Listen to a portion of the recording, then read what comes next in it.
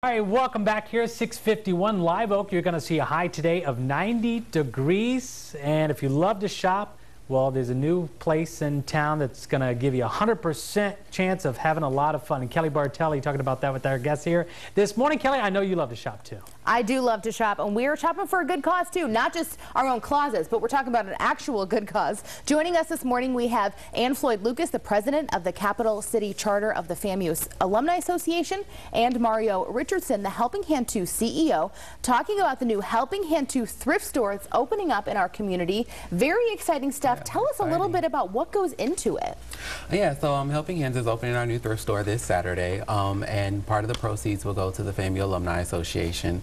But then we'll be open Tuesday through Saturday, so people can come and shop from 10 to 6. And those proceeds will go to help with the services that we provide in the community, such as programming for our youth and job creation. So. Now, have you guys already started to get some things in there for the shop? We see we got a lot of bright colored fun objects here today. What is some of the stuff that people can really be on the lookout for when they head to the thrift store? So there's a lot of clothes, some antiques. We've partnered with Pandora, and so we have some signature bracelets. I have a couple of here for you this morning. This one is made specifically for FAMU graduate or alumni, and they can come out and purchase.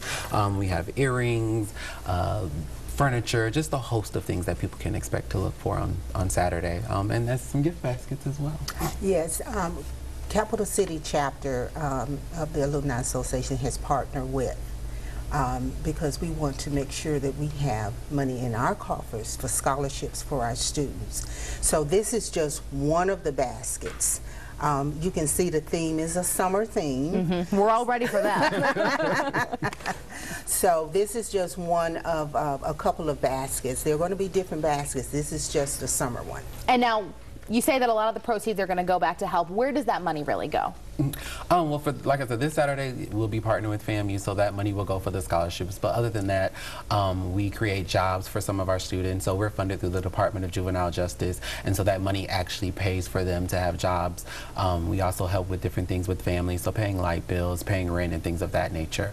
And then it just goes back into the programs of purchasing computers and with our overhead costs. So. And here we got all the details up for you. Saturday, May 10th, the Helping-Hand2 store opening, 10 a.m. to 2 p.m. We're talking about South Adams Street location. You can just visit helpinghands2.org. There's a phone number on your screen. Talk about a win-win. People get to shop. Exactly. You guys get to make a difference. Very important stuff out there. We, of course, too, have all these details up on our website, WTXL.tv.